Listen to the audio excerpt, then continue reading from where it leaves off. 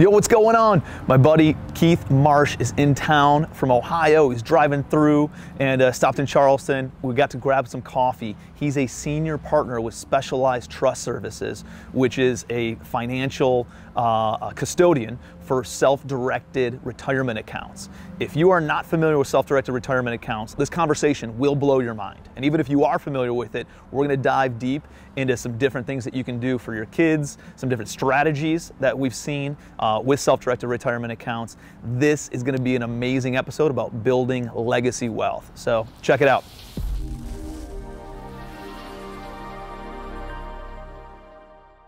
What's up, buddy? Not much. How you doing? Dude, man, good to see you. Cheers. Good to see you too. Cheers. Good to grab some coffee. So what are you doing in Charleston? Taking the family. We made the trip up from Florida. You know, enjoyed the nice weather there, and realized. Have you been down there since the mastermind? I have. Yeah, we were about 2 months. About 2 months, a little before. So you got the business, you got the IRA company, allowing you to travel from anywhere in the world. I do. I know. Obviously, we're kind of recording this, so give me kind of a high level on what your business is looking like, kind of how you guys got rolling in the IRA business. Oh my God, I've been doing it since the early 2000s. A specialized trust company. We're a custodian for self-directed IRAs. Yep. People want to hold real estate, hard assets, alternative. We specialize basically in everything other than stocks, bonds, mutual funds. So you want to buy an apartment complex, you want to buy a single-family home, anything like that, you can use your IRA funds. That's what we do. All right. I've been doing it for years. Back up for a second. All right, so everybody that I kind of create content for, really, like, we fall in a few buckets. One is entrepreneurship, another one's kind of lifestyle design, a lot of real estate, obviously, and then there's a bucket of just wealth building, right? Just wealth strategies and assets versus liabilities and all that kind of stuff. So I think this is the entire IRA or self-directed retirement account world is like mind-boggling to a lot of people, especially people who are not necessarily in real estate. And even for people that are in real estate, they don't understand the capabilities of what that looks like. So on a third grade level, explain to me, you know, if you sit down with somebody who has never heard of self-directed IRAs, how do you explain it to them in a very elementary way? Oh my God, it's super easy, and it's got to fit for every one of those things you mentioned. That was a good point, Tim. Somebody that doesn't have a clue often has a retirement account. They have 50, 100, 200, 300 plus sitting in a retirement account. 401k, stocks, bonds, mutual funds. They're talking to you or talking to somebody about doing a deal. It's always their personal funds. Not, they have all of this. They're like, I only got 80 grand set aside. I have 100 grand set aside. I can only borrow X, I can borrow Z. But they're not talking about their retirement account, their 401k that they've been piling money into for the past 30 years, and that's sitting at several $100,000. That can be used to either lend money or invest passively into different projects, or invest actively into different projects. The most simplest way I can put it is they're sitting at a table having a conversation where they might need 25, 50, 100, 150, 200, and it's sitting in an account that they had no clue they could use, no clue they could put into play.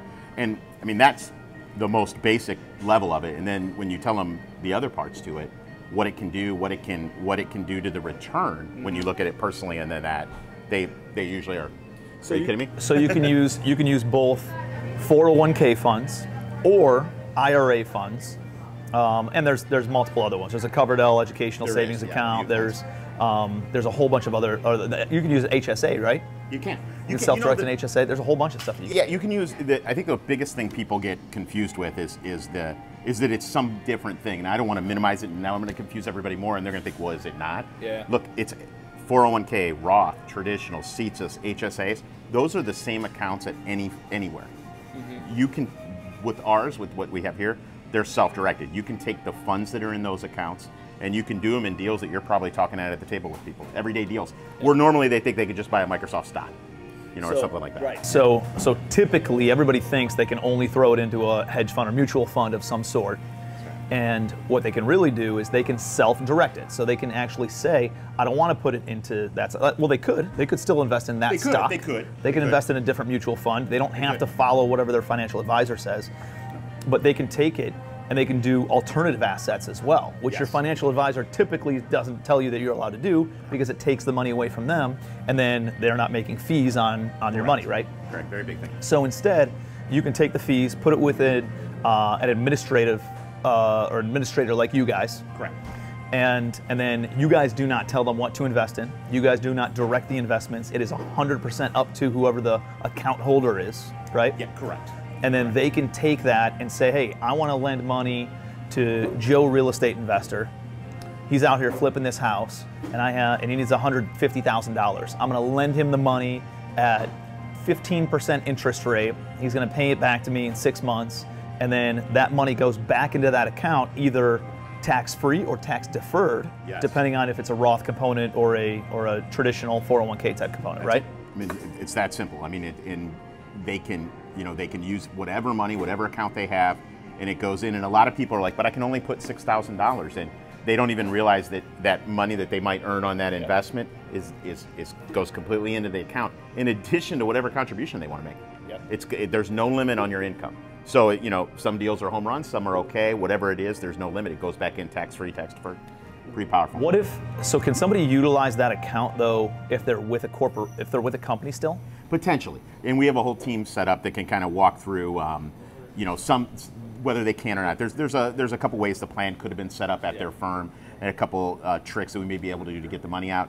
That's obviously number one goal, because that's just money sitting there that they probably want to use. Yep. They're usually not happy with but what we hear over and over is they're just not happy with that. They want to put it in, I hate to use the word alternative investment. It sounds like some real foreign thing, but 80% of the people we have, they want to get into some sort of real estate, and then there's the 20% of everything else. It's a fixed asset. I mean, dude, you can only print so much money and think that your money's going to still be worth something in the future, but unless it's attached to some sort of a fixed asset that can ride the wave of appreciation and inflation with it. You can influence, you can control, why typically your fixed assets making money. Yeah. And these guys will say, hey, I've done well, they'll say, some of them, but I have no idea how, and it goes up and down, and it scares me, and they whether they take the whole account or a portion of it, some people are like, hey, I want to diversify, 400,000 of their $600,000 account, or 25 of their 100, it doesn't matter, you can do that. You don't have to do the whole thing, but a lot of them, will find that we see a big push. I mean, we have put more deposits on. It's really weird because, you hear the economy, it's all crazy. We have put more deposits on in market value and cash in this craziness during COVID and after than we probably ever have. Really? Yeah, and before I was saying that for like the real estate crash days and the 08s or whatever, and and we put good on because people are still doing deals. Look, like whether they're buying it at a low price, high price, or whether it's there's always just a different way they're doing a deal. Yeah. And it's also the best way. A lot of people don't touch on this, but I'm biased, but I've had family members that have done it, and it have been subject to the misfortunes of the market. And the misfortune is tomorrow you may need to retire and the market's down. Yeah. What do you do? And you have a small amount of money, it doesn't allow you to live the lifestyle you want. We've talked about lifestyle, everybody, entrepreneurs, that's why we're such a fit for everybody. Everyone wants the same thing usually, through the freedom, lifestyle. These accounts is also a sure way that somebody with a modest amount or a low amount of money can actually get a rate of return. Mm-hmm. We see it every day. And yeah, I mean, you don't need, there's many ways to invest. Like you can go and buy a house with your IRA. You can. And then all the rents that come in to that account go into straight into your IRA. When you sell it for a profit, all the capital gains goes into the IRA. Right. And it's either deferred or it's tax-free, depending on if it's a Roth component or not, right? Yep. So you can go out and buy property yourself. You can then lend money also to active operators and just be a passive investor in that. Lend money to them, let them pay you a return. You can be an equity investor into different projects as well. I have a whole bunch of IRA and 401k investors who have invested as equity investors in a bunch of my apartment buildings. And then you also have the opportunity to debt investments, equity investments, loans. It's a real challenge. I mean, there's very few things you can't do. Right. I mean, it's very small. The list is very small. Yeah. That you can't do. And again, I go back. We have a whole team that kind of walks them through. And helps them make sure that they're doing something that they can actually do. Which I said, most of the time, we very rarely come across something somebody can't do. Mm-hmm. It's very rare. So it's kind of whatever investment that they're envisioning or they want to do, they can do with this money. Mm-hmm. And then whatever rate of return they're making. The cool thing about this is, I like to say, and maybe we need to map it out, but I always like to say the rate of the return. Imagine they're doing this with a Roth. Whatever tax bracket they're in, they've just bumped their rate of return. Mm-hmm. I don't know, let's pretend they're in the 30% tax bracket. Whatever earnings they make are now not subject typically to that tax. It's tax-free. So what I mean, take the rate of return just went up. You know, it's just fantastic. And I don't remember what my point was to your point, is you don't need a ton of money in your account to go out and lend on deals. Like, you can either lend a little bit, you can lend somebody the money for a down payment or the earnest money on a deal, get paid back, or if you're an active investor, you can actually take $5 grand, $2 grand, $500 and put it down as a contract, right? And then wholesale the contract. The entire assignment fee goes back into your IRA or 401k. And it's a way that, I mean, shit, if you're if you're looking at apartment buildings, you can take that money and put down $5,000. If you open up the account this year, open up an account, fund it with $6 grand, I think is what you can do, right? And then put that as a down payment or an earnest money deposit on a contract, wholesale the contract for 6 figures, and then make a $100,000 fee on your IRA, and then all of a sudden now you got $106,000 in your account. It's like, where else can you do that? And it's tax free and it's tax deferred. It's like, or deferred, yeah. And you can even, a lot of people forget this too. They're like, oh, well, I don't have it's a small amount. And that's the worst thing, like, ignore that part. Because guess what? That conversation 10 years from now is the same conversation. Oh, it's a small amount. Yeah. And we'll get to the whole cool thing with the youth things, but your child at 18 can have pretty close to a 200K account. We'll break our calculator out at a 0% rate of return, just simply by taking a simple action that most people don't take because they're like, what am I going to do with it? Yep. Well, what would they do with 200,000 at 18? What would the parents do to help them with that? Yeah. But you can partner. We should talk about that. That's a good thing with small accounts. Yeah, so explain give me some examples of some partnerships that you guys have seen where you joint venture on a deal with someone. Well, I'll tell you two things. This partnership has two ways. One, a lot of people with small amounts, they can partner personally and with their account to do a deal. So let's say you have $10,000 in your account and you have $90,000 personally. You can go together on a $100,000 deal. Your account owns 10%, you own 90%. Does it have to be proportionate to how much money goes in? The profits go back accordingly, yeah. And we do get that question a lot because the clients will pick up on it. They're like, oh, wait a minute, so I can then move it back to your Roth? Yeah. No, that's a sure way to make the IRS knock at your door for that one. But if you're investing not with yourself, if you invest in another deal with somebody else, you could negotiate more of the equity going to whatever deal you put together. Yeah, it's whatever. Right. There's probably gray areas, and somebody will probably construct something that they would. And we have a team. Look, if it's straightforward, we're able to help. If it gets to be a gray area, we're like, here for a couple $100, you can get that answer. Yeah. And we can send them to an attorney or CPA for that, just to bless the structure. But again, it's very rare that you can't do it. I mean, if it's a deal you structure, usually you can do it.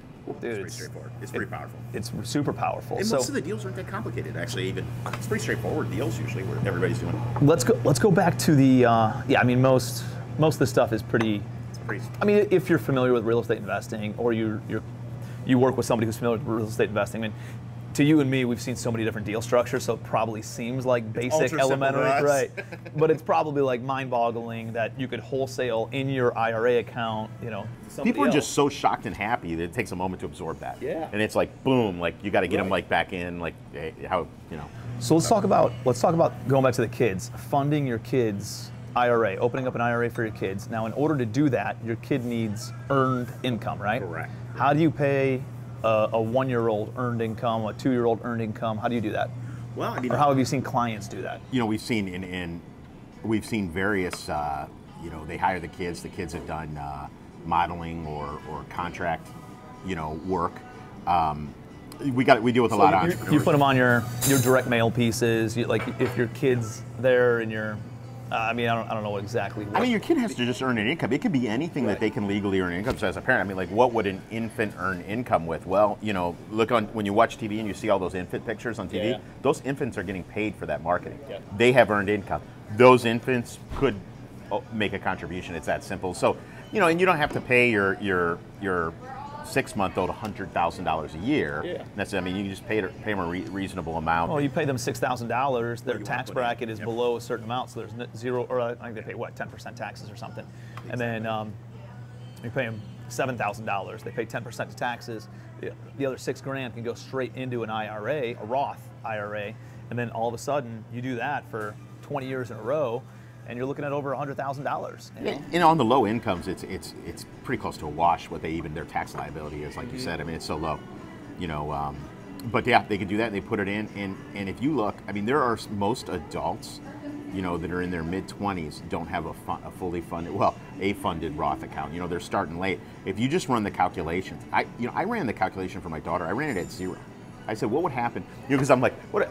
You got the newborn, right? Yeah, I got the newborn. You know, she's 7 months. Was 7 months as of the 11th, and I started running the calculation, and I said, what would it, you know, what would it be? I didn't have an investment in mind yet, you know, which is hilarious because that's our world. But I'm like so busy on my own stuff. I'm like, I don't know what she's going to invest in, but I know she needs a Roth account. And then I'm like, do I put this up? And I was just playing around one day. I said, what would happen if you make this rate of return? This, you know, you play with those numbers and you light your calculator on fire. Yep. What I was shocked by, and it really motivated me to kind of start with the program. I was shocked when I ran the number at a 0 rate of return. It's horrible. Everybody just got off the, is not listening to us anymore. When we said 0, it's horrible. 0 return. Yeah, 0 return. And so I said, what would it look like with just contributions? And it was astronomical by the time they're age 18, 20. It literally put them in the top 1% of the United States with a 0 rate of return. So I sat there and I said, wow, financial education. I mean, we went down that whole route. In my brain, it's going off like 200 mile an hour, which is my big problem, Tim. You know, everybody knows that. That knows me. Everybody knows that. You know, that's all of us, man. Yeah, we all got, brain goes faster. You got to slow me down. But I sat there and I said, wow. I mean, you literally are set. You know, that child is set. You know, with a 0 rate of return. I don't think you got to work hard for 0. You know, I mean, it's really hard to get a 0 rate of return.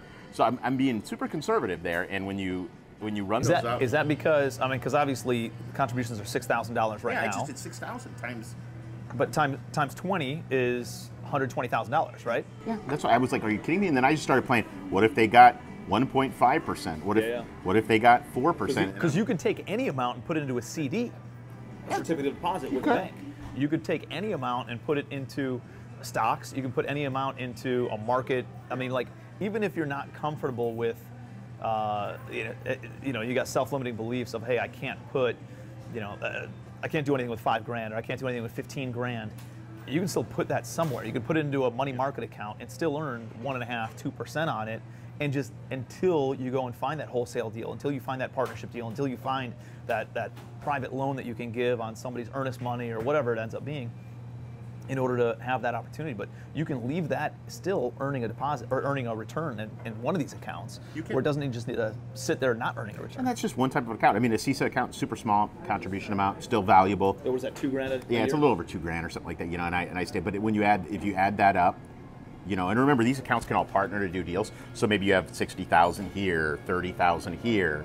Maybe you have an account. You can go in on a deal with these individuals. With each one of the accounts. And you can go in on the deals with your kids' accounts, right? Yeah. So, like, I know we're good buddies with Mark Evans, right? Yep. And he's always doing deals with his son's account, his daughter's account, his account, his wife's account, putting money together. Yeah, he really does. And then, you know, all the returns come back proportionately to everybody, and he's growing these accounts considerably. So here's the thing. For me, this is a real, like, I have an account with you guys. I have a CISA for my daughter with you guys.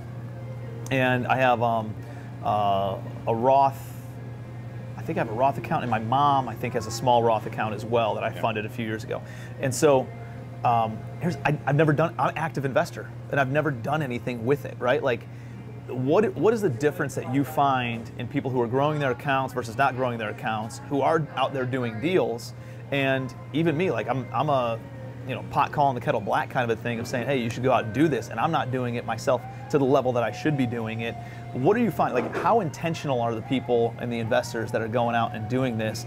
Do they have a strategy in mind? How are they maintaining the intentional mentality to go out and direct this money? I think it's just a focus in the groups. You know, there's a group of investors that are connected, that are, you know, whether they join masterminds, big networking groups. It's super important. We see people when they do those start putting together more and more deals. I mean, I hands down see that as a huge. You know, the other thing is just making time. Look, like you did it, I did the same thing. Yeah. Do you realize? Like, my staff's gonna laugh. Like, I wish I could give the whole story.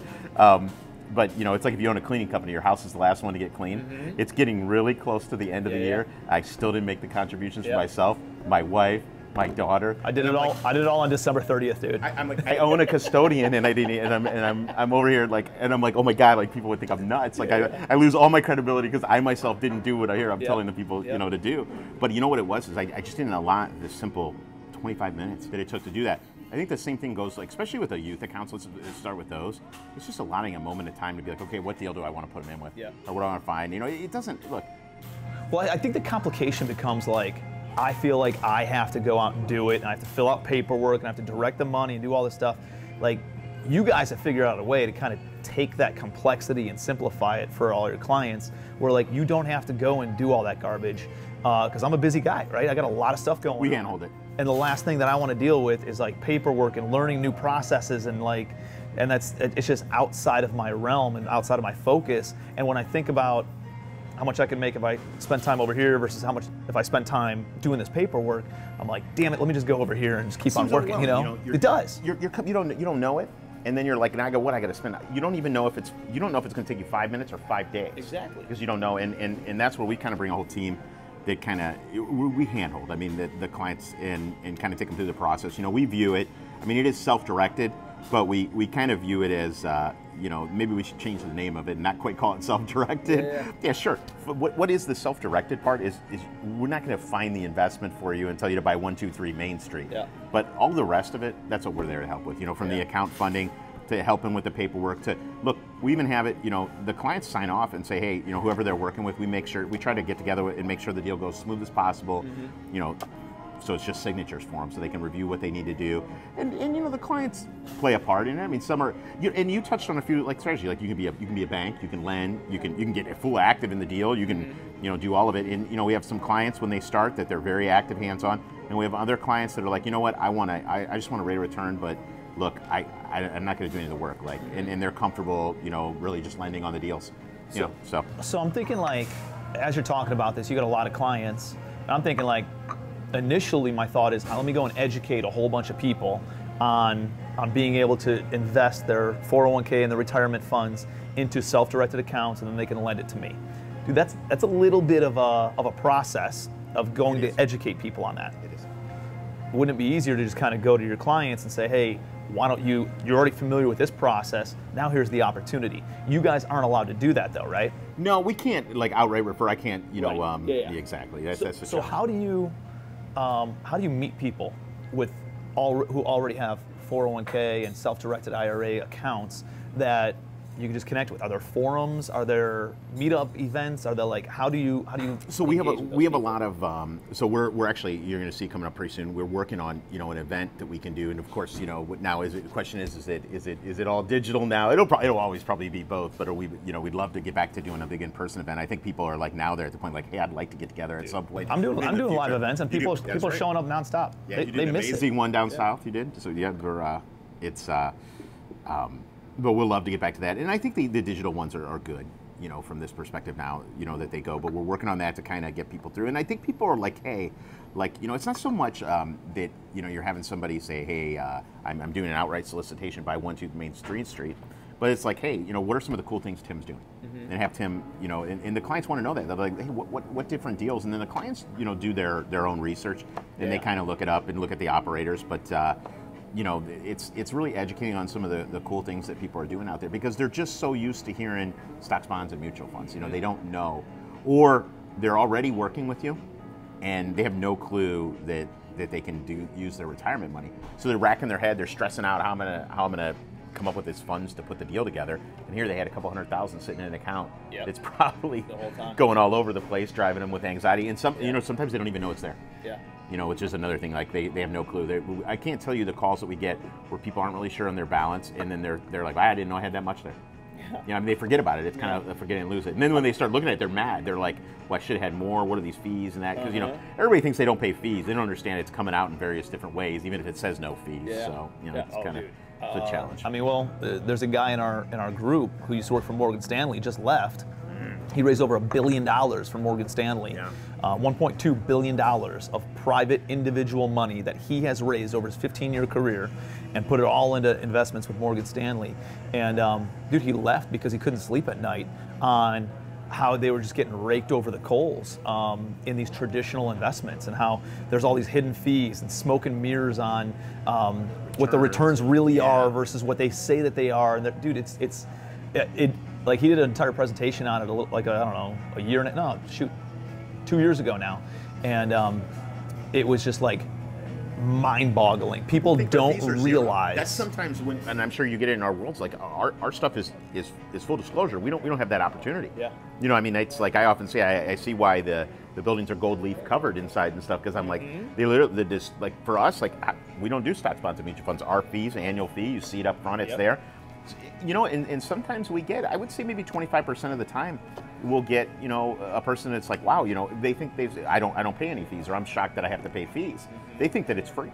It's just, it's so, you know, and I don't really blame the clients. I mean, it's pretty hidden. I mean, it, you know, it looked like it's no fees sometime until you review it, and your Morgan Stanley guy knows that. Dude, and I think it even, they don't even teach the you know, the financial advisors get a bad rep, as sometimes they should, but I also think they're just trained to just, you know, do the monkey dance and do their presentation, and they're told from higher ups exactly what it is. They probably don't even know any better. You know what I mean? Like, I think there's multiple layers to this of incompetency, not giving a shit, not paying attention to it, and like, I don't know, when there's so many people saying the same thing because that's what they're brainwashed to say and do, and how all the marketing material and brochures are all printed out and saying, hey, you know, here's a mind-boggling stat, right?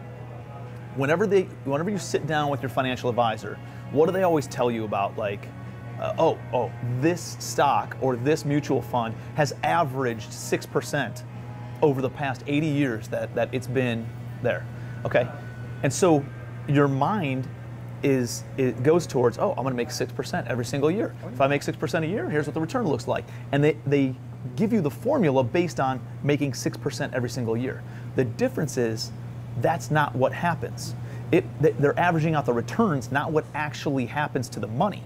And if you take a look at what actually happens to the money, if you have $100,000, let's call it $1 million in a bank account, and it goes up by 5%, let's say up by 10%, and then back down by 10%, or vice versa, down by 10%, and then back up by 10%, you're not back at $1 million. You're not at break even. You're at $960,000 because you went down, you know, what is it? Oh no, I'm sorry. I'm thinking the model that I always do is 20%. You go down by 20%, like it did during COVID, right? Drops by 20%, you're at 800 grand. Yeah. It goes back up by 20%, you're at 960. Yeah. So you're like, I just broke even, you know, went down by 20, but it came back up by 20, so I'm back even. No, you're $40,000 in the hole. That's 4% of your entire wealth that's in that account, in the hole. Every time it goes up and down, you're losing money over and over and over and over again. It's amazing. It's going to make another 6%, and it's going to drop another 10%. Oh, you only need 6%. But it averaged somehow. I don't know how the calc. And you know, it might make 15, 20 one time, but it's still down. You know, it's still down. Every time it goes up and down, it chips away, and the averages. The percent averages might average out to 6%, but that's not what your actual money looks like. And I don't blame people that it's closer to like it's about half of whatever they average. So it's really like a 3%, which means you could go out and put your money in a CD and not ride the stock market and have a better return. It is better to earn a 4% fixed rate of return every single year than it is to make I think it's 7 3/4 or 7 3/8 what it is what most of these stock markets or the S&P has averaged over the past 80 years. It's 7 3/8 of a return, but that's the average of the return. That's not what happened to the actual money. If you would have gotten 4% a year fixed every single year on your money, it would have yielded a better return than the volatility in the stock market over 80 years in the S&P. You know, and we get hammered, you know, because it's like, and you touched on, you know, look, like some of those people, I don't blame them a lot too. Look at it this way: they have goals, quotas, and everything they're trying to meet. And look, they're a cog in the wheel in the system, and boy, they're going to hate me for saying that. But well, dude, they don't have a fiduciary duty. How does somebody managing your money not have a friggin' fiduciary duty to manage your money? It's bullshit. I have a problem with the Series 7, you know, with what I call the license to learn how to sell well, which is completely, people are going to kill me for saying that, but you know, it's how I feel it is. And I got a great story of my grandmother I'll touch on that actually motivates me for, you know, the world of self-directing.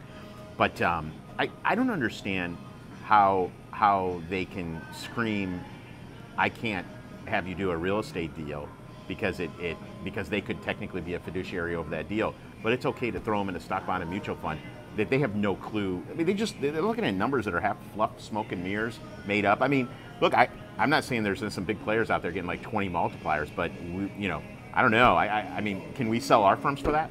No, I mean, maybe we can, and we're just not talking to the right people. But it's like, you know, it's not realistic, you know. And you got guys. I often It's say, all like, speculative, dude. it is, and it's just a business. You don't build wealth by speculation. Maybe you can get rich quick, short term, but guess what? Just as likely, you're more likely to lose everything than you are to get rich quick on this stuff. I was in my early 20s, and I didn't know what I was doing. Thought I was a smart stock guy. Bought a stock that was in the, you know, everybody knows I'm a big boat fan, big marine fan. Bought something in the marine industry. I won't give it free advertising, but it was high and went to like $1 something. And I'm like young, dumb, and you know, Keith says, well, oh, this isn't going to go out of business. It's going to go up. Little did I know it could have went out of business. So I went all in with my measly, you know, $15,000, $12,000 account, and I think I was buying them for like $1 something, and it went back up to like 26. So I called the brokerage, and I'm in my early 20s. Like this is years ago, I probably didn't even know what a Roth account was. I knew what a 401k was. I had no idea what a Roth account was. I moved the money, and the broker says, "Man, that's an awesome trade. You know, you did great. You know, what did you do to get that trade?" And I told him, I said, "Well, I just figured it wouldn't go out of business. It was worth a lot before. It's probably going to be worth more in the future." Oh, was that just completely crazy? But you know what I said next? I said, the broker didn't know how I made that money. I don't really know how I made that money. Dude. I didn't know what happened. The market just blew up, went down. The company did whatever it did normally that it did, but suddenly it was like swinging. So you know what I took that money to? That's when I bought my first single family deal. Really? Was shortly after. Yeah, I bought it because and listen, I'm a young, dumb, maybe I wasn't at the time, I guess, but it was pretty basic. We're gonna take it to 101. I made speculative money. I called it, I went to casino. The machine just crapped out a ton of money. Just happened to. It just was, luckily. I held my bucket there, and I was like, "Oh my God!" And I'm 20, and my eyes are just exploding. I don't even know what I'm gonna do with all this money. It's, you know, it's more than my annual income at the time that I probably made. And I said, "Oh hell, I'm not putting that in another stock. I don't know if I can't lose this money." So I put it in. I bought a single family property, you know, for nothing. And it I mean, I don't even want. I mean, it was the best deal I ever did, and it got me started in the area. And then it also showed me that I mean, it was a laughable amount. People would laugh at the deal. It was a strong rate of return, Class B area. I mean, we hear it all the time. It was the best thing I ever did because it kind of let me see, like, and you know, that property has only not been rented for 3 months the entire time I owned it, since probably 2009. Really? 3 months. I mean, I know that's rare. It's kind of, you know, whatever. It's lucky, but I haven't put anything into it. I mean, it's been the best thing I ever did. But that's a case in point what you could do with a small amount of money. I don't know. I couldn't. Last time I checked, I can't take that small amount of money and get that kind of an annuity. Yeah. Because there's not enough. They want all my money in fees when you look at that. And so that, you know, I mean, it's just speculative. I'm a big fan of the assets. Look, and I know there's, you know, I know people that have bought Google at $10 and now they're super wealthy. I get that. But what about now? Like, and look, I also know people, the wealthiest people, you know, I mean, hey, Mitt Romney's account's self-directed. Not to plug him. It's one of the largest, they say, in the country. It's self-directed. Didn't get that way by stocks, bonds, and mutual funds. Yeah, it's all real estate, man. It's all you know, private company deals, things that are not on the exchange. Yep. You know, so he has a little exchange. I'm sure he diversifies some stuff. Why not? Yep. You know, it's spare money, but you know, what I don't like about stocks, and this wasn't meant to be like a let's shit on stocks, but we kind of are, but it's all right. we still love our broker friends. Yeah. Who, by the way, self-direct too. Yeah. That's how they actually make their money, right? Exactly. They go make their money in fees selling people stocks, and then they come and put it in self-directed. And then self-direct their incomes. Yeah. This is, you know what? Everything you were talking about, this is a real life Main Street illustration of it right here. There's no one can dispute it. So my grandfather had passed away, and you know, obviously you get, when somebody passes away, you get, you know, their accounts, their you know, things like that, pension things. So she got a sum of money. Wasn't a ton, but it was for her and him. It was a ton.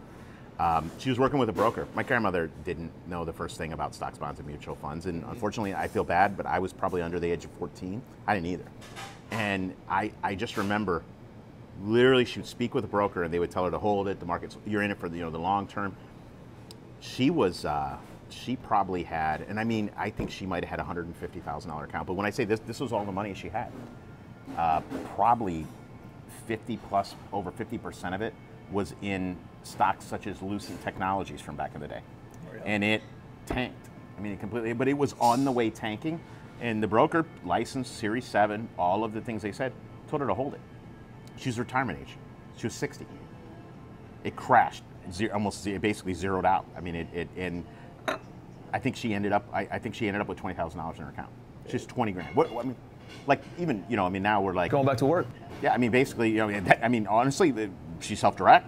you know, put a deal in, but it paid. But I mean, and when I saw that, I was like, there's no accountability there. There's nothing she can do. Yeah. Like there was no recourse. Like why? Like here, she hired an expert who said hold it, and that illustrates that curve that you have. And I think that's the one thing people don't understand is that, like, look, there was a period when she bought that it went up. She wasn't in retirement, and luck would have it, right when she needed the money, it went down. Yeah. That wouldn't have happened if she was in a tangible asset. Hands down. It's one of those things where Never would have. Yeah, man. I mean, you don't ever want to, like, dude, you have to take 100% ownership of your financials, right? And unfortunately, we've given so much faith and put so much faith into the system because everybody tells us to go and put money into these brokers and into these traditional investments, and it does not take care of us, dude. Yeah. And so, like, I lost money on my first stock, right? Like the first stock, I put 10 grand into it, sold it for $900, you know, within 60 days, and it tanked because it was supposed to be a sure thing. It was supposed to be a get rich quick and supposed to jump up in value, and it did, dude. It jumped up 20% in like 2 weeks, and then it dropped by 90% after that, or whatever it was. And so, I remember, like, I was like, that's my fault. Right? I made that decision. And I think when you take 100% ownership of it and you realize that you have zero control over the stock market, you can't control if Volkswagen's cheating an emissions test. You can't control if Elon Musk smokes a joint and the stock drops by 10%. Now, I mean, it's done really well since then, right? But and these are all true. You know, it was funny. This is all true things. Like all these things we're talking about actually happened.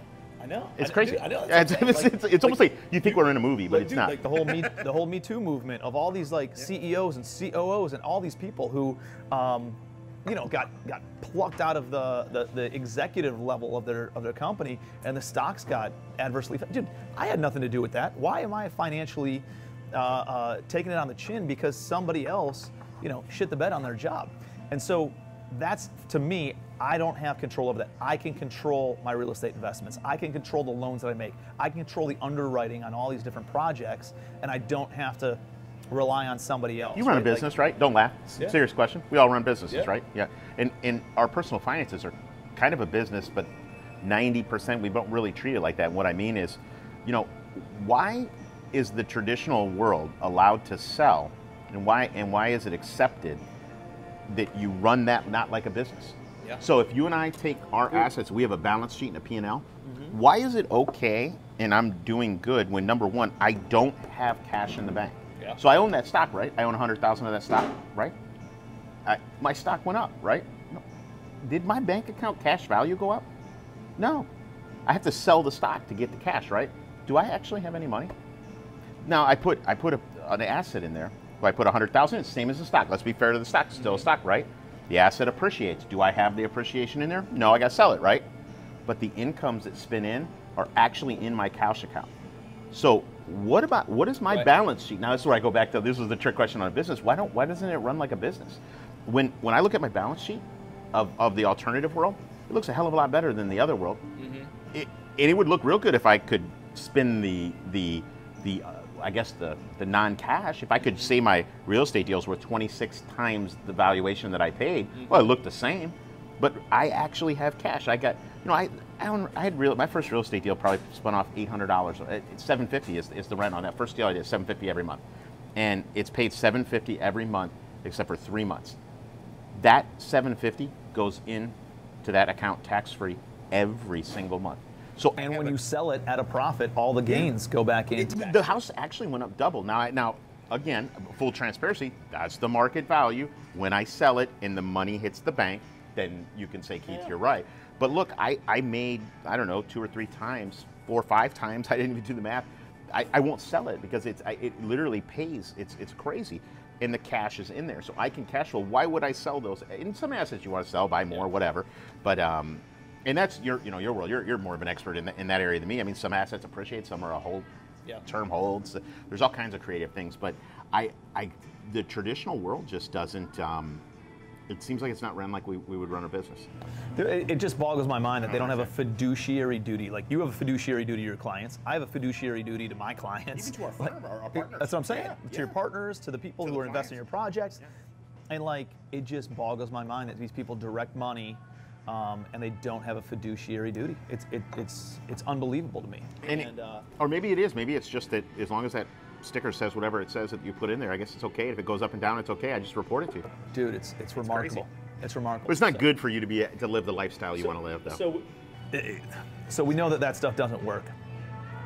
I need to start sending some people your way. How do we, what can we end up doing? Like, so you guys, obviously you take on accounts. We do. I'm sure when we publish this little chat over coffee, people are gonna reach out to you. So I'll share your contact information and everything too. But like, you know what I really liked? You talked about it before, like, and we partnered up on that on the children's side of things, right?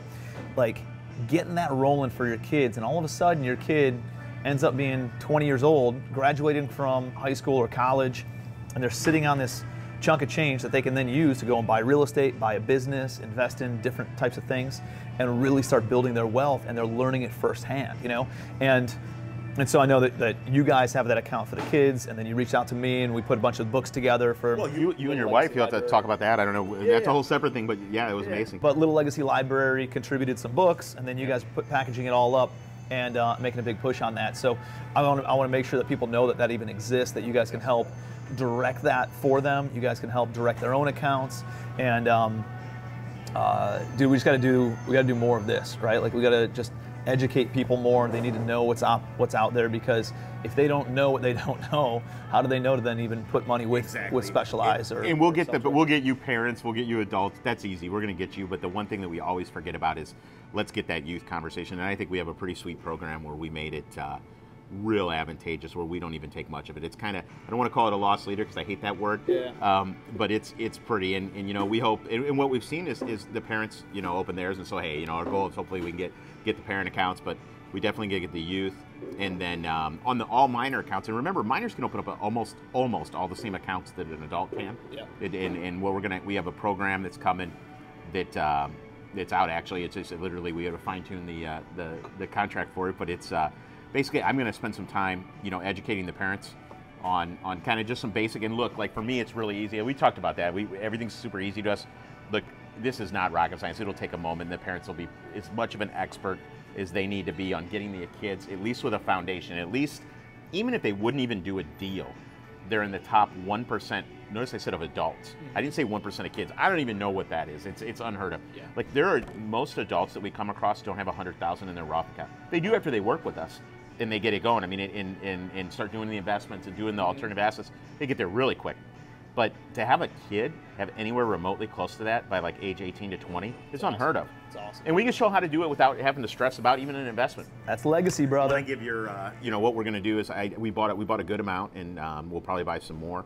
And so what we're going to do to those that open it up too is we want to give a little gift for the kids, because the financial education is really needs improved. Yeah, you can't just do it for them, man. You got to teach them how to do the process while you're going along. You know, Tim and I, we're creating a new problem, and you parents that are obviously taking the right step are going to create a new problem too. So the problem's never been that the kid almost has 100, 200K at 18, 21. It's a new problem. So you know, we can solve getting them to be the top 1%, but then we also need to remember. And we got a lot of time. I know my daughter's 7-month-old, so I got some time. It's going fast, by the way, but I got not as much as you think, dude. I'm telling you, man. I have a little time. My little girl's 5 already. I'm like, oh man. Yeah, to kind of, and you know what? And it really it makes me, I think, a better business owner, a better entrepreneur, a better investor, because I'm spending some time thinking about, what do I got to do to teach her? But actually, I'm getting some nuggets for myself. You're thinking more long term, for sure. And it's helping me out. So awesome, dude. Well, here's what we got to do, because I think they're closing down. We're getting kicked out of here. I'm looking at the hours up here, and they shut down 30 minutes ago. Oh, so did they really? They're being kind enough to let us hang out. You guys are amazing. We should at least buy a coffee to go. But dude. So here's what we're gonna do. I want to make sure that everybody has your contact information. I'll make sure that they connect with you on this stuff. And like, dude, I mean, you got to go and open an account. Just go and like play around with it this year. Open up an IRA, put some money in a self-directed account, and then figure out little loans, little partnerships, it's all kinds of cool stuff. Little micro loans. Yeah, for sure. And the other thing that we got to do is we got to create some sort of a forum, so that way people can kind of connect with people who already have accounts. They can share that forum with their friends who do have 401ks, but they're not familiar with how to work this stuff and how to get educated. But you guys have a lot of educational content out there, like we teaching do. people how to do this stuff? We do. We have a lot of educational product. We even got a lot of hand holding. We got some programs. If somebody is like, hey, you know what, like I want a real regimented program where I want to be able to actually do this, and we do a lot of success. So we got a lot of options. We can talk to, They're officially kicking us out. We are out. All right, dude. So, well, dude, I appreciate everything. So much for having me, Great Tim. to connect with you, man. Awesome. Always fun having you in town, and I'll sure. see you up in Cleveland sometime soon. Yeah, I know. Back to the winter wonderland. Cheers, brother. Thank you. Hey, I hope you guys got a ton of value out of that. There's going to be a link below in the comments section on how you can connect with Keith on opening up your own self-directed retirement account, opening up one for your kids and getting things going for them, as well as some new offerings and products and stuff that he's bringing to the marketplace. He's a good buddy of mine. I've known him for many, many years, and somebody that I have my accounts with as well. So he's a great resource, and their team is rock solid. They move quick.